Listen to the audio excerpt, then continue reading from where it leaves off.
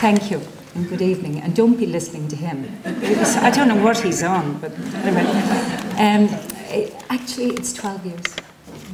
See, where did that year go to? 12 years ago today, the 21st of September 2004, I was comatose at this moment in time because I had a mastectomy under my gorgeous surgeon.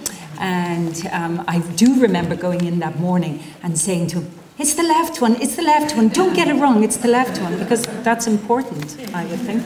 Anyway, 2 years before that, I had found a lump, and I took myself over to my GP, this poor GP. Anyway, he said, oh, you're grand, it's of no importance whatsoever. So I thought, great.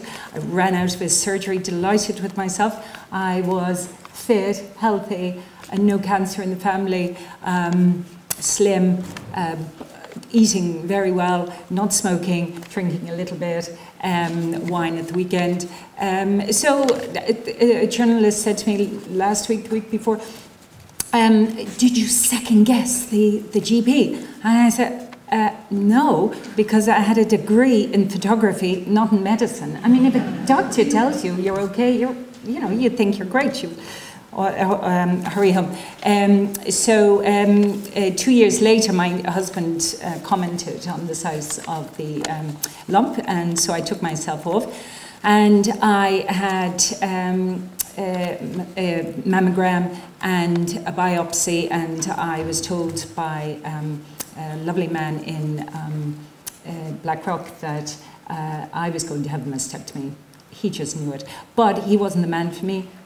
Arnie was the man for me, and so I went off to Arnie, and it was on the VHI ad, they say it was a whirlwind. Well, it is a whirlwind. You're given like 2, maybe 2.5 weeks between being diagnosed and having the operation, and there's a lot to take in.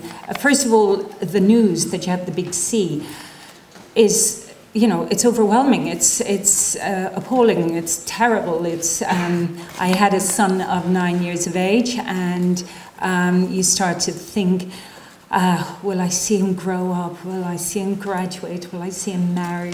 Well, he's 6'3". He graduated from UCD 2 weeks ago, and I don't know about the marriage bit, but we'll wait. I won't buy the hat just yet. Anyway, and so I was also told that having a loving, close family around you is very important for support, and your friends as well. We told everyone immediately rather than keeping it all a secret. I think that's difficult, trying to keep a secret as big as that. So I always advise girls, just let it out there, and that's one hurdle over.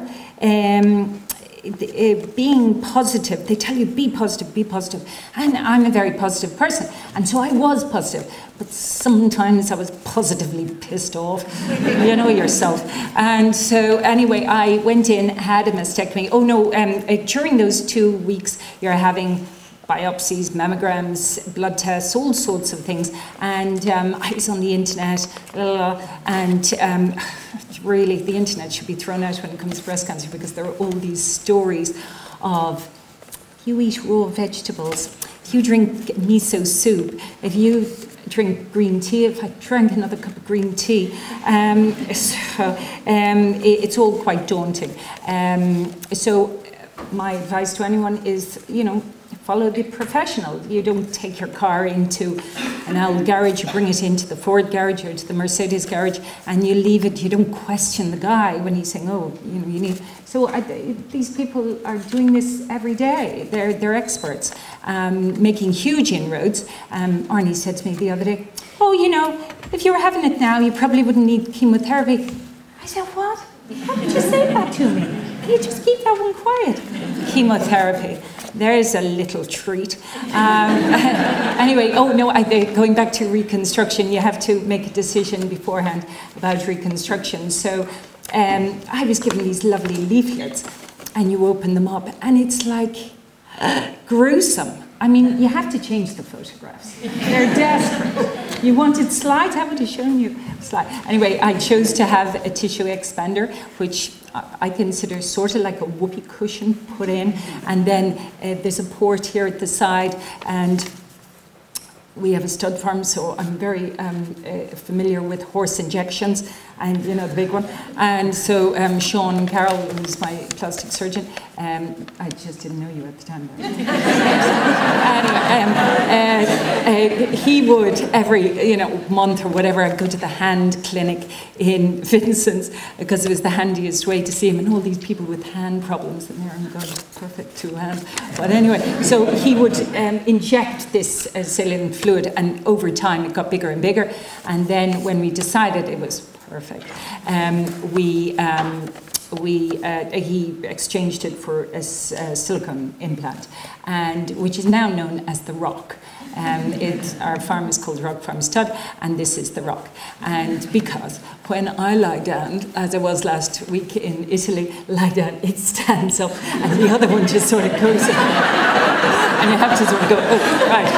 And, but you know what? I have a great cleavage, and I was going to wear something revealing, but then I thought that's tacky. But I do occasionally. And unless somebody is going to tell you that you're going to sort of show, once you have a small cleavage, boobs are great for, having fun when you're young and breastfeeding. And after that, really, do you care? So once I woke up, Arnie said, we've got it all, took the lymph nodes, you're great, grand. And you know what? I was. And I never looked back from that moment on. I was back on my horse 4 weeks later, and it was all grand. And then came chemo.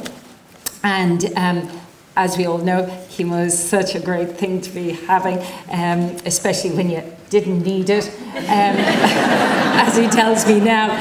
Anyway, chemo, a couple of things. Chemo exhausts you, you're totally exhausted by the end of it, you're starving all the time, and of course, the hair.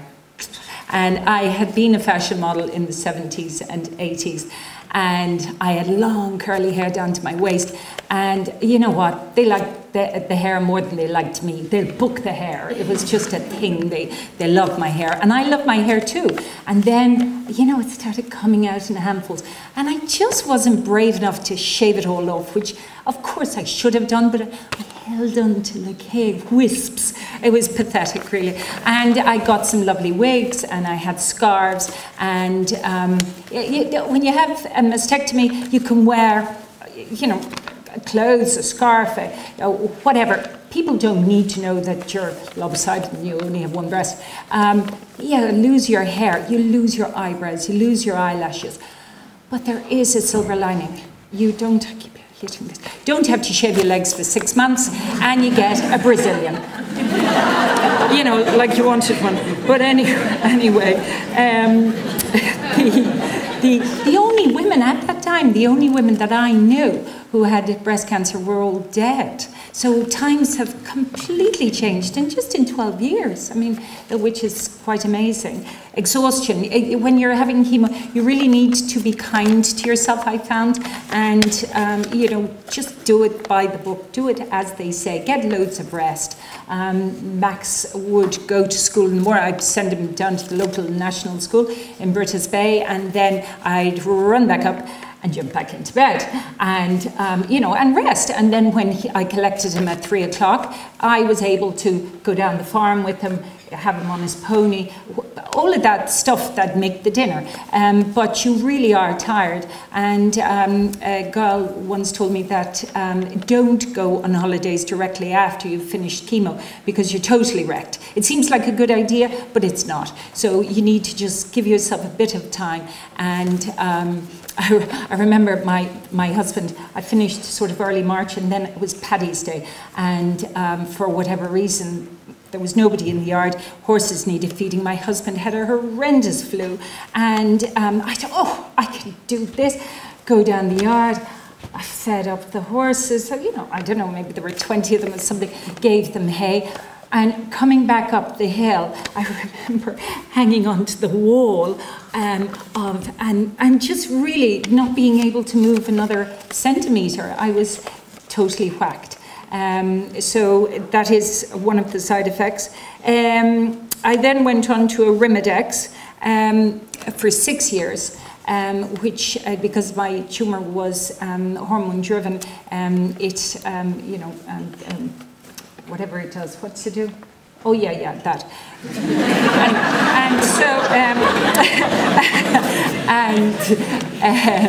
And when I was finished, it was actually David Fenley. I was sort of whinging because he wanted me to finish after 5 years, and then I was sort of pushing it for 6 years. Now you tell me it could have been 10 years. But anyway, I was a bit apprehensive when I had to give it up. My sister said that a friend of hers had said that it took you 2 years to get back to normal. And I was, don't be silly, sure, I'm grand, after 8 months or whatever it was. But looking back on it now, to get back to the way you were before does probably take about 2 years because, I don't know why, but it does, to get your figure back, because all you want to do when you're on chemo is eat. I did put on a couple of kilos, and which wasn't great. A positive attitude, just because you have mastectomy, breast cancer, whatever, doesn't mean that the tooth fairy is going to come along and give you a positive attitude. You have to have had it before you started. So I've met loads and loads of girls who you think, businesswomen, you'd think they're going to just, gung-ho and just go through this experience, and they don't. They fall apart. So you don't really know how you're going to adapt to it until you get to it, and you have to be supportive of your friends and loved ones if they're whinging or if they're whatever, because everyone is different. Pain.